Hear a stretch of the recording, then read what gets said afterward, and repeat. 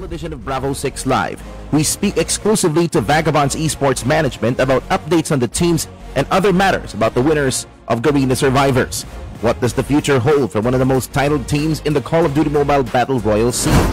We also speak live to ePlayment President Carlos Naidas on the hot new developments for the ePlayment app. How will it help creators and gamers level up their experience?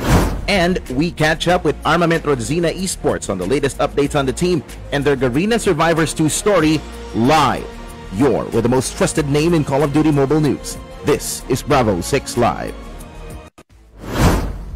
Luzon, Visayas, Mindanao, Pilipinas, magandang gabi, bayan ng Call of Duty Mobile. How important is it for you, sir, na you have these linkages towards not just the code in gaming? We play, lahat ng developers namin naglalaro, maraming may nagko-COD-M, nagva-Valorant sa amin, nagdo-Dota. So parang ano din siya, melting pot ng and whoever or Virus, Pogs, and the rest of the team, Swish, Ryujin, and the rest of the Nomads. I mean, who are these boys? I mean, what's your reaction to this, and how, without going into detail too much about the strategy, Boss Papi, what's your entire like feel or reaction to this entire thing? You have 9 titles under your belt.